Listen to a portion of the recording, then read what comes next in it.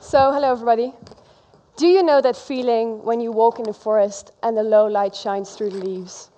And maybe a deer or a rabbit will cross your path and you feel that it's such a wonder. Nature is so beautiful, complex and phenomenal. We humans can never dream to create something like nature. And the world evolved over 4 billion years ago, and we humans just over 200,000 years ago. Now, and as a kid, I was devastated to hear that we are destroying our living environment at a really fast pace. And I hoped that if I would grow up, I would be able to do something about it. And then I grew up. Priorities shift a bit, you start to think in terms of being productive, making money. And then you also start to realize the magnitude of environmental problems. We all know these graphs, right? CO2 emissions, steep increase. Biodiversity loss, steep increase. Freshwater supply, steep decrease. This is serious. And we feel powerless as an individual. You think, what difference can I actually make? And we hope other people will fix it. We hope entrepreneurs come and rescue us with their electric cars, CO2 capturing machines. We all start to consume responsibly. But if we're honest with ourselves, if we look at the graphs, we're not steering quickly enough into the right direction. Where is the positive impact? Now, 3 years ago, I started working in artificial intelligence. And my job was finding new markets. And what struck me most is that we have all these amazing technologies at our disposal, and we could use them to solve these problems. However, we're mainly using them to sell more stuff. Now, we are at a historical crossroads. Today, we have the technology to monitor and analyze the environment at a massive scale. We have the technology to unite us all. But we have to decide to build a society that does not only listen to the laws of economics, but also to the laws of nature. Being able to live here on this planet should be our #1 priority. You know what humans learn to be good at? Building companies. Sometimes our Earth feels like background noise. Birds, wind. But what if we see the Earth as our company? We are running it, all of us. Let's call it the Earth Corporation. Now, what are the key elements of running a successful business? First of all, you need a good product or a service to sell. So what have we got here? An Earth to stand on, fresh air to breathe, water, food, entertainment and wonder, shelter in the endlessness of the universe. Sounds good, right? But this is something entrepreneurs love. Products we can't live without. So what else do we need? We need a clear vision and a mission. Now, that's lacking. And we need a good management team.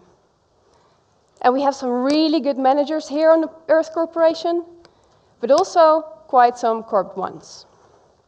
And they're not aligned. It seems that the managers are all running their own departments. We are all responsible for the company resources, and that brings us to a collective action problem. Now, let me illustrate that. Say, we have a lake, and people live around the lake, and everybody owns the lake. Now, the lake is polluted, because if nobody's watching, people tend to pee in the lake. Now, the problem isn't solved as everybody is acting out of self-interest, and nobody wants to pay for their sewage if other people still pee in the lake. And actually, some people become very rich and powerful by peeing in the lake, and they set up a very powerful network, the People Peeing in the Lake Club. Now, if I was the CEO of the Earth Corporation, I would say, this. It should stop right now. People should stop being in the lake. But there is no CEO. So what's the problem here? Our Earth Corporation has a great product. We don't really know, though, what's going on, who's peeing in the lake. We don't have the data, we don't have the knowledge, we don't have a clear vision. We are heading towards bankruptcy. Our company is a mess. But today, we can turn the tide. Because maybe we feel powerless sometimes as an individual. But our company has 8 billion shareholders. All of you are shareholders. We share the same goal, an Earth suited for human living. Those that want to succeed in that far outnumber those that help us do bankruptcy. We need to change power structures from bottom up. We need bottom-up change. Technology enables to do so. Technology enables us to give us this power. So, to fix our Earth Corporation, we need to turn it into a tech company. I'll show you how it works with the lake. Let's put water quality sensors in the lake and a movement sensor on the path to the lake. Now we know who's peeing in the lake, and we can track back individual actions to global problems and put a number on that. So now we can say to those peeing in the lake, hey, you're actually responsible for my loss of profit. Now I have a vision with you to share, and I know it sounds pretty crazy. I want to embody the planet with a technological brain, and I call it PLANETBRAIN. So what is it? It's a massive database about everything that's going on the planet environmentally. So we can find patterns, for example, pollution patterns.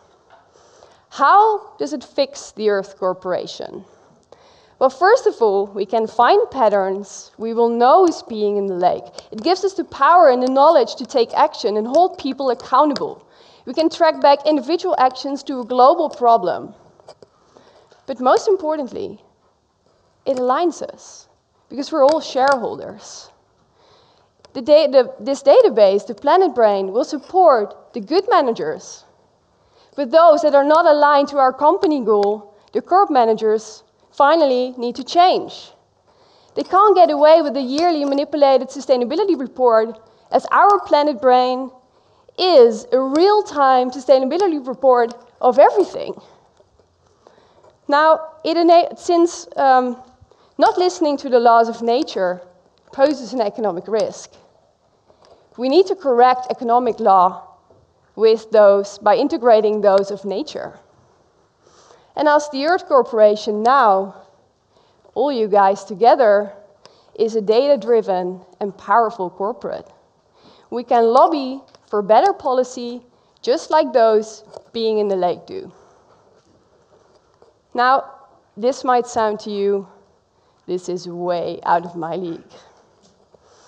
But I'll tell you why this is possible right now, whereas it couldn't before. And that is, only recently, technology has advanced in 3 major fields. That is data collection, data analysis, and data storage. Let me start with data collection. 90% of all the world's data has been generated over the last 2 years. Now let that sink in for a moment. Social media data, search engine data, satellites covering the entire Earth's surface. And there's more to come. The next decade will be the decade of the Internet of Things. Normal objects will all of a sudden be connected to the web and continuously monitor the environment with a sensor or camera.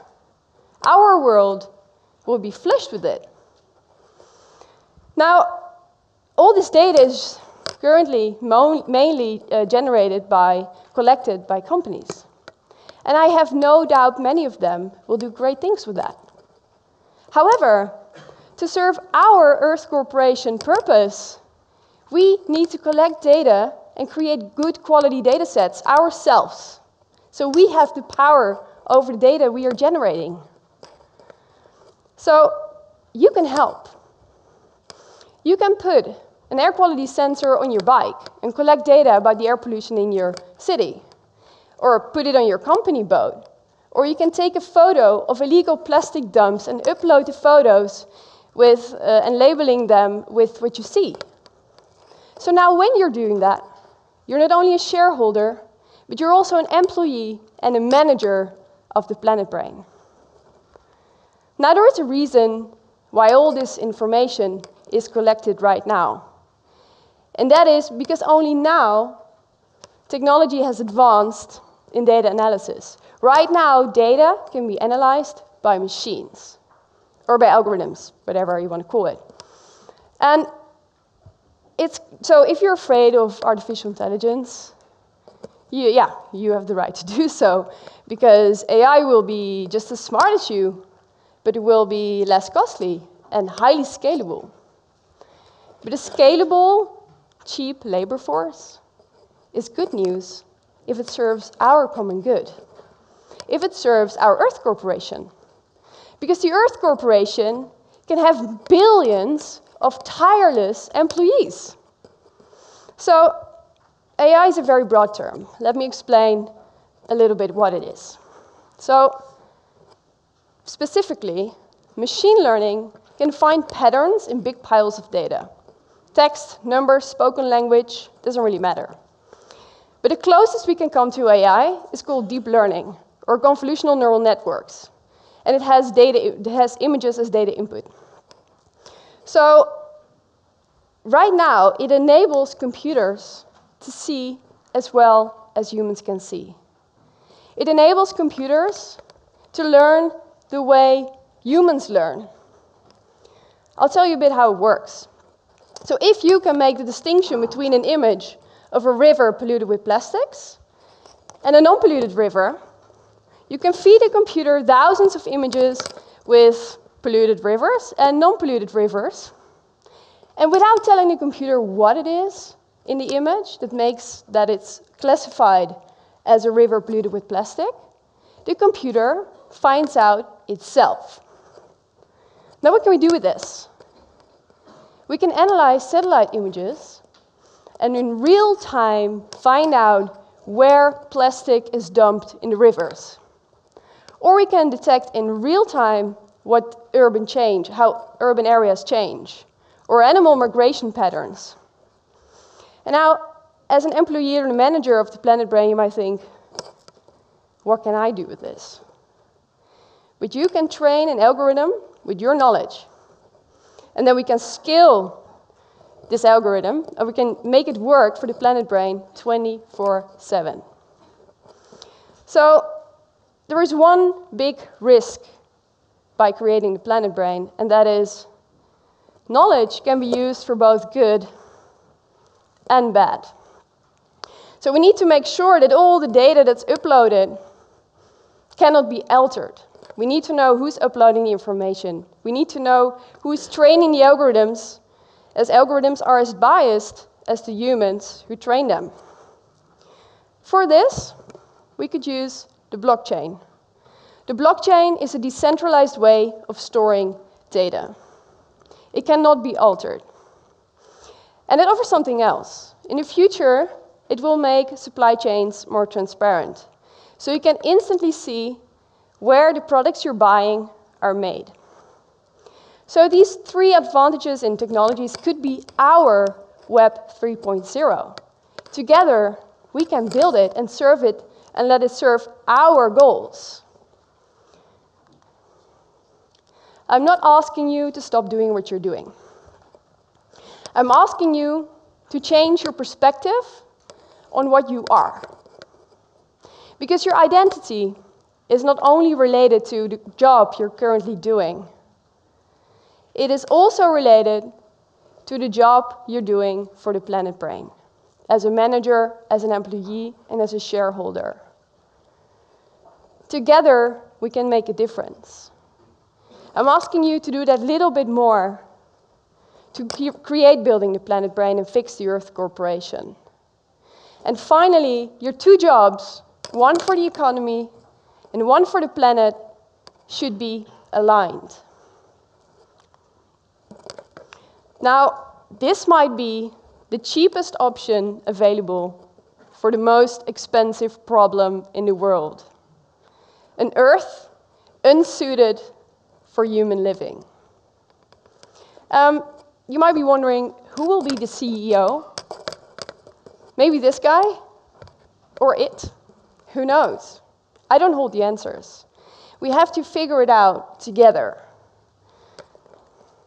So, is this a dream too big? Impossible to achieve? Leveraging technologies at this scale is already happening. Elon Musk wants to bring humans to Mars. Google captures images of all the streets in the world. Certainly, we can use technology to unite us all and to join forces to let humanity live here for at least another 200,000 years. Because joining forces is our biggest chance of survival. Now, if I ever have a kid, I'll take her to the forest. And I want her to find a forest full of wonder, and not an empty one. I don't want her to grow up with the feeling of disappointment and despair. I want her to grow up and be able to choose her role to play in the economy. Maybe as a singer, as an entrepreneur, as a scientist maybe. But I also want her to choose the role she wants to play in the Earth Corporation. Maybe she will collect data, maybe she will create algorithms, maybe she will write better policy.